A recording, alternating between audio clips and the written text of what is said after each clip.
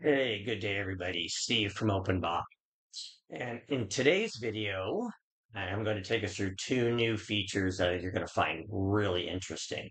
They are the item URL that's available now for all items in OpenBOM. You can get a copy of it right there, and QR code, which we're also going to discuss.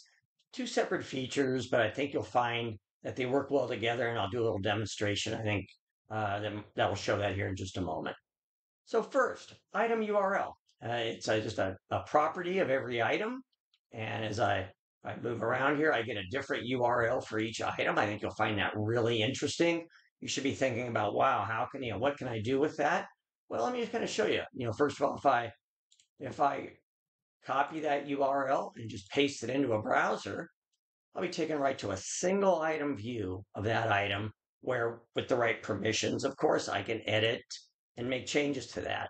So you think about, the places where you just want to have or share, provide access to a single item, the single item URL. I think you'll find that really interesting.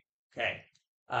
The second thing I'd like to talk about is QR codes.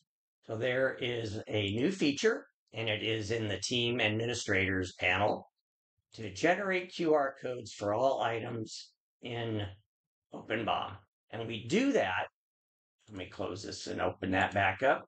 We do that for each item as you explore its item information. So this is in the item information panel. So why is that interesting? Well, you may choose there's a print feature down here. You may choose to print this label or this URL or the part number, put it on a label, and maybe put it on a box, and then you have someone come along with their mobile device and scan it and be taken right to that item.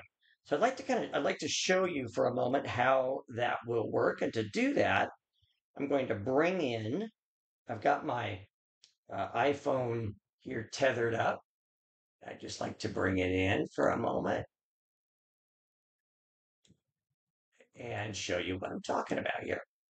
So I've got my iPhone tethered, and I'm going to open my camera. And imagine for a moment that that QR code is on a box label somewhere. I'm just going to scan that. And I know you're seeing my iPhone browser over there. I'm going to go ahead and open that up in Chrome. And right away, I'm taken right to that item's single page. And I can do things like, maybe look for the quantity on hand.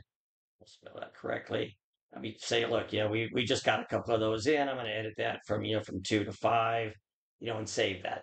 So there's a lot of opportunity for mobile devices where I can take that mobile device, use it to help manage my inventory.